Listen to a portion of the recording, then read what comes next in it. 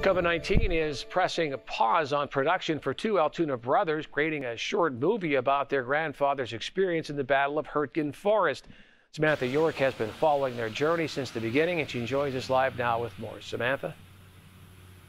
Well, Tim, these brothers want to bring light to stories from a battle that's often not spoken of, and they hope that sincere drive sets their movie apart. There's still hundreds of soldiers missing in that forest. A tribute to his Altoona native grandfather, Mark Frederick, never met, and his brother Jared wishes he could have shared his passion for history with. One of the great regrets that I have is that I never had the opportunity to talk with my grandfather more about his experiences. He passed away when I was 5. A production turning into a project much more sentimental, detailing the often overlooked Battle of Hürtgen Forest. The brothers diving into tales of their grandfather. He served in every major campaign in Western Europe, from D-Day to the Hürtgen Forest to the Battle of the Bulge to Germany. He came out without being wounded. Pouring into history books. Americans lost about 35,000 men killed, wounded, or captured in the Hürtgen Forest. And getting first-hand knowledge while traveling to the battlegrounds. I'm walking this. I'm thinking of my grandfather who made it home.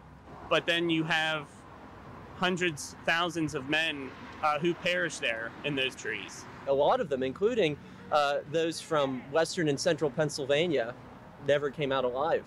The Fredericks encapsulated by the words in their scripts, all true stories. The momentum only halted by one thing. We started the fundraise in early March, late February, and then, of course, COVID hit. Filming scheduled for this fall delayed another year, but fundraising is back up and running. This week, we got an anonymous $15,000 donation dedicated to a local veteran. Despite any current battles, they're using their voices to highlight this battle and the lost stories within it, speaking up for the voices which, like their grandfathers, were muted by their own war experiences. This short film is not about me, it's not about my brother, it's about the men who fought in the Battle of the Hürtgen Forest, who for the large part have not had stories or movies made about them.